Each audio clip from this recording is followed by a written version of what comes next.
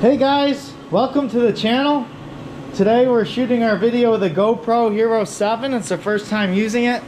We're shooting in 3K resolution because that's the highest resolution you can go and still use the video stabilization built into the camera.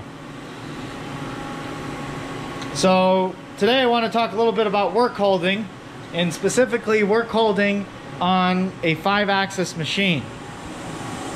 So we got these little vises made by 5th Axis, or actually they're called dovetail fixtures, and what they do is if you have a pre-machined dovetail in your slot, you put the dovetail in here and it tightens against it and it sucks the part down onto these ground faces.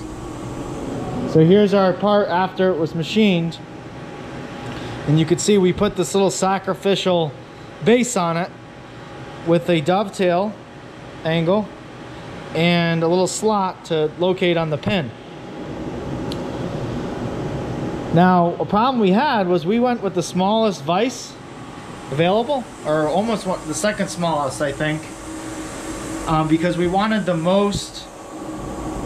be able to use the most of our machine. So in other words, when this machine goes 90 degrees,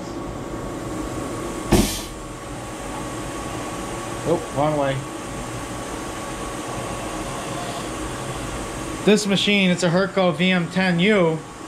With this 90 degrees, our tool can only come out about 8.5 degrees. So we want our work as close to the platter as possible. And that actually helps you a lot with rigidity, because you know, you don't want to be way out chattering. But you'll notice on a lot of machines, they actually, or a lot of fixturing, they actually move it away from the machine. Like they have like a little riser block which gets really thin, and that's because of tool clearance. Whereas here, the tool clearance is a concern, but we're lucky to have a smaller platter and we don't have to worry, because basically what happens is this quill can hit this. So you want to move your work away so you could fit the quill down past the platter.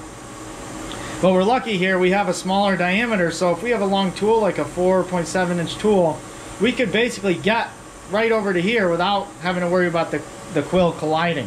So that's why we went with this little tiny guy. But the problem we had was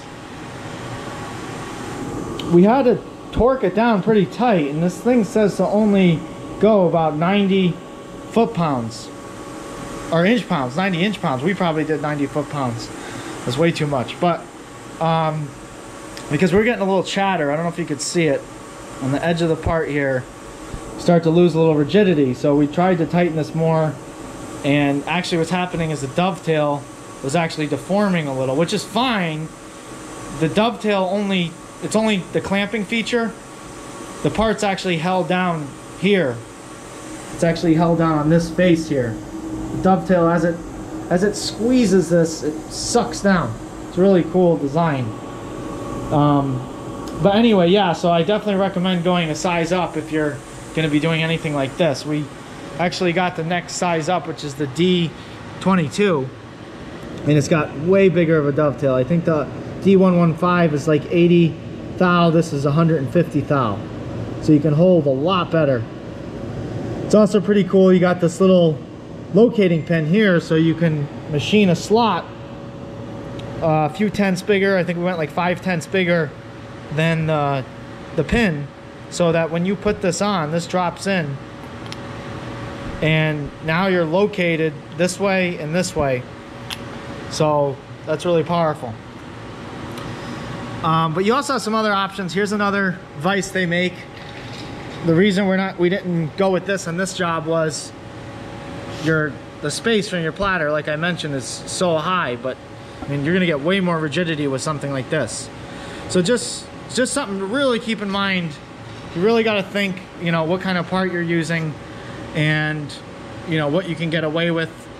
We were machining these like this, and then we found out using that little D115 in the machine, if we put it down on its side,